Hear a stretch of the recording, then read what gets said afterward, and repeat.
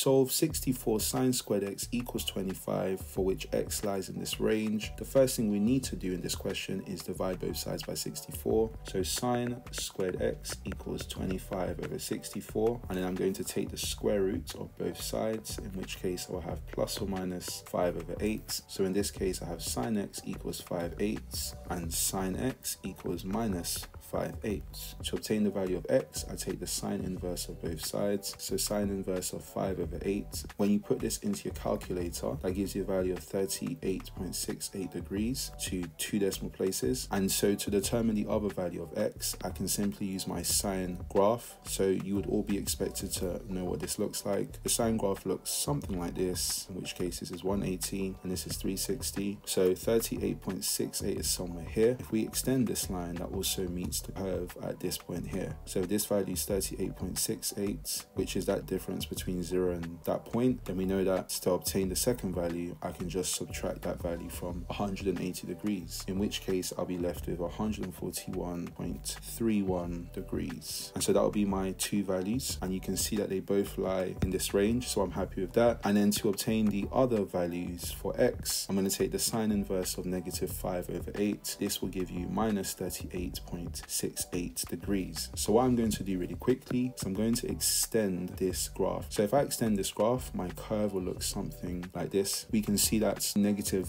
38.68 will be somewhere here. So that's minus 38.68. And if you extend this line, you can see that your second value for x will be here. So we can add that value onto 180 degrees. If we extend it, we can also see we get another value here. But remember, 270 degrees lies halfway between 180 and 360. So this value here, unfortunately, will be outside our range. So we can add 38.68 degrees to 180 degrees. And when you do that, that gives you a value of 218.7 degrees. So your final values for x will be 38.7 degrees. I'm rounding these all to 1 dp now. 141.3 degrees and 218.7 degrees.